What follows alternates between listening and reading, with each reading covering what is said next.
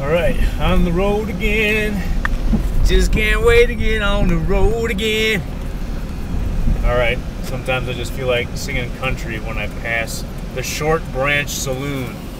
I've never been inside the Short Branch Saloon, and that needs to change. There definitely needs to be some video footage in the future of me in the Short Branch Saloon trying to make the world a better place. I must admit, I pick up dozens and dozens and dozens of cigarette wrappers on the ground laying all around the Short Branch Saloon, so it does help me in a way, helping me keep my letters going out to the world to make the world a better place. Now today, I'm going to get in some hot water, I think.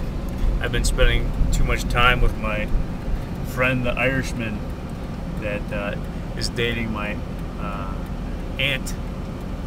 Talks with that Rhode Island accent. He would say, you should not shoot videos when you're in the car. But I'm going out on a sexist limb today. There's a lot of vehicles being driven around these days. Oh, look, there's one coming. And there's another one, and there's another one. And I'm guessing, just out of sheer probability, about half of these vehicles driving around the road today are driven by women. You know, this isn't a question, are men and women better drivers? Can a woman videotape and drive at the same time? No, this is a simpler question than that. It's about stick shift vehicles. There's a brown paper bag where a stick shift could be, if this was a more, I guess, simple vehicle. I don't know.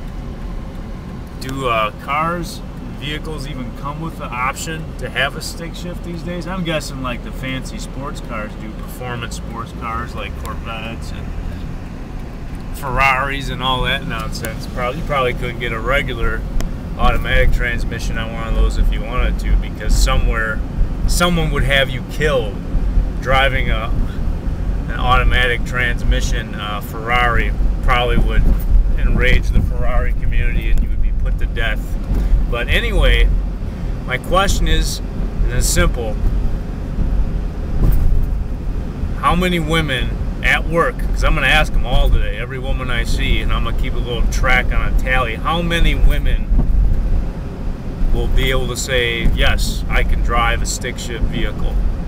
I'm writing a story, and a plucky heroine is in a pickup truck that is a stick, and she needs to make a getaway.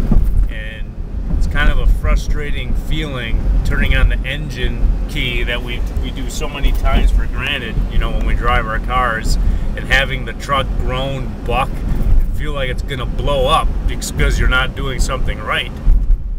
It's kind of an intense feeling. I remember the first time I tried driving a stick shift was not pretty. I ended up flooding the vehicle, and I ended up pushing it back home. I learned the hard way, and hopefully I'll learn, not the hard way, just how many women, let's say out of 10, know how to drive a stick shift.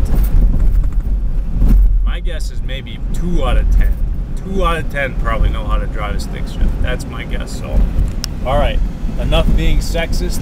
I'm going to devote all my attention to driving now, and, well, that's not entirely true. My brain is always, always, always coming up with something. And right, Bravo? Bravo thinks I'm a sexist idiot pig.